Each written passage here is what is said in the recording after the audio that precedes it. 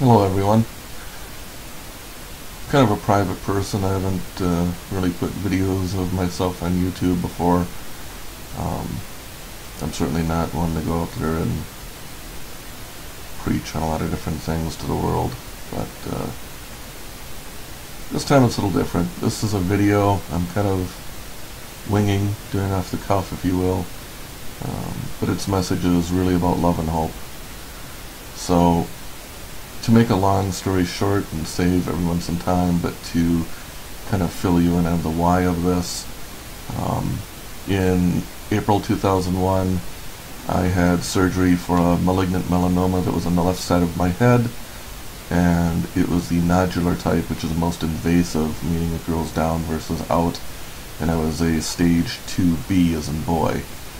They said that it didn't spread, they got it all, everything was clear, and it was that way for 12 years. And then in July of 2013 I went to the doctor, they ran some tests and so forth, and they found some tumors on my liver, only in my liver, and they said I had stage 4 localized metastatic malignant melanoma, meaning localized because it's only in the liver, metastatic because they said it basically spread from the original site 12 years ago, laid dormant in the lymph nodes, and then just suddenly, for whatever reason, 12 years later, blew up, all active all over my kidney, and only in my kidney, which is kind of par for the course for melanoma. It does a lot of weird things, which I won't really get into because it's outside the scope of this video, but it will go to the liver, kidneys, lungs, and then brain. Fortunately for me, it is only in the liver, if you can call it fortunate. I am doing some treatments for it, and hopefully those will be reduced.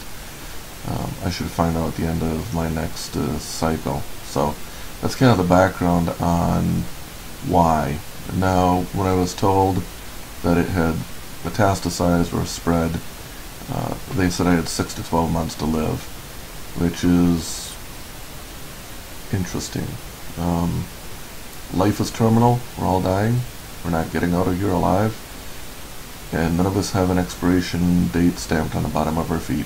So I take it with a grain of salt, because the first time around I had a 30 to 35% chance of surviving it. This time it's 10 to 20% of the people will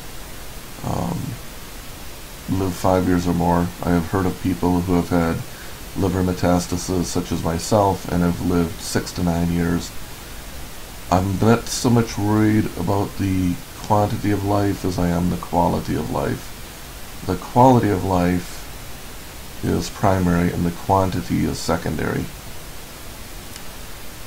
So, as I started out, this video is about love and hope. So it is my hope that I will have that quality of life and quantity of life for whatever time I have left.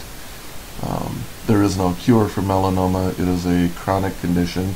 Hopefully I can keep this beast at bay and live as long as I possibly can with a good quality of life. That's really the goal as far as the disease is concerned. I don't give a lot of credence to the doctor's prognosis. They've been wrong. They're certainly not gods.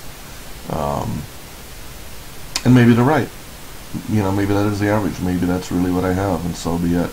Maybe I'll live a couple years longer, but I'm not going to subscribe to that and give power to that and say I'm a dead man in April 2014, you know, and I'm going to expire. I may live longer.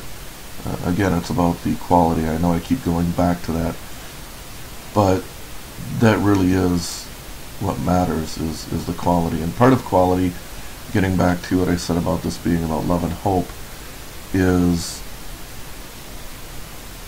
that while I've covered the hope part of it, the love part of it is the more important part. I've always been there for my family and friends, and really 100% of my time is now about that. It's not so much about money or job or benefits. Yes, those things are important. I want to maintain my house and my standard of living and my things and of course, but none of them are important. I've given a lot of things away that I don't really use or need. It's kind of freeing, actually. A lot of stuff I've held on to, but in the end, it's more about connecting with people and giving to them. It's about being with your family and friends and love, and those are the things that, while I've always had that in the forefront of my mind, there's always been that, well, this is what I did yesterday, this is what I hope to do tomorrow, this is what I'm going to do today type of living versus living in the present moment of the now and really just being about family and friends and loving and forgiving and being forgived and things of that nature. Kind of a higher focus, if you will, more of a idealistic way to live, not so much being in the world but not of it, so to speak. Looking, I don't know, I haven't really thought this out, I'm kind of winging it. I hope you get what I'm getting at. I'm sure you do. You're intelligent people. But my message is love and be loved, and forgive and be forgived, both of yourself and others. Both of those things. Don't say that if I had more money, if I only had this job, if I only had this or that, that I'll be happy, because happiness is a choice, and all you have is the present moment of now. A good saying I once read that makes a lot of sense is, yesterday is a cash check, tomorrow is a promissory note, today is cash, spend it wisely. And I think there's wisdom in that. Tell people you love them, be with them, spend time with them. Time is your most valuable and very finite resource that you can always make more money, but can you make more time? To my knowledge, I can't. If you can, please tell me how. I would love to know. But to my knowledge, you can't make more time. You can only make more money, buy more things, accrue crap that you're going to give away at the end of your life anyway. Whether you're 90 or 9, those things don't matter. So invest in yourself, invest in others, and what I see a lot in today's society is we've kind of become what I call the society of the disconnected. We're so connected in ways of technology with texting and Facebook and MySpace, if people still use that, and other social media websites.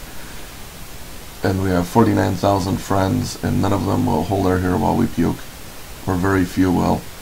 So what we're looking for is depth and love and meaning, and beyond just conversation, we're looking for that connection, and you will not find that online. You need to disconnect from the internet and connect into people. The internet's fine. I use Facebook, I use social media, but I have a close circle of family and friends, and that's what's really there for me, and that's important. Use your social media, but realize it's a tool. Don't be a slave to it. Don't sit at a table at lunch with 3 other people all face down in your iPhones, texting 1,000 other people, being busy at doing nothing of consequence and ignoring the people you're sitting with. That's just plain stupid. I mean, I'm not going to sugarcoat that. That's just plain idiocy. Because when your time comes, you're not going to wish you texted more or worked more or made more money. You're going to remember the vacations you took. The intangibles in life are going to mean the most to you. It's going to be about love. It's going to be about family. It's going to be about friends.